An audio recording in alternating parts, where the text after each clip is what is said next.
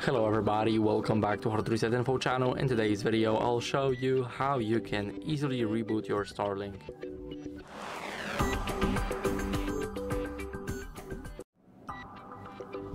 So first, what you guys need to do is open up the Starlink app on your phone.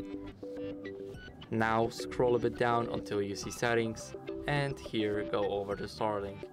Now scroll right to the bottom, and here we will have the Reboot Starlink. Now you need to slide your finger to the right and now let go of it. But if you don't want to, then simply just scroll to the left and now it won't reboot. So if you do it accidentally, then you can still get away with it. So you don't need to reboot it all the time when you do that. Basically, when it turns red, then just let go of your finger. And this is how you can easily do that. Thank you guys for watching. Make sure to leave a like, subscribe, and see you next time.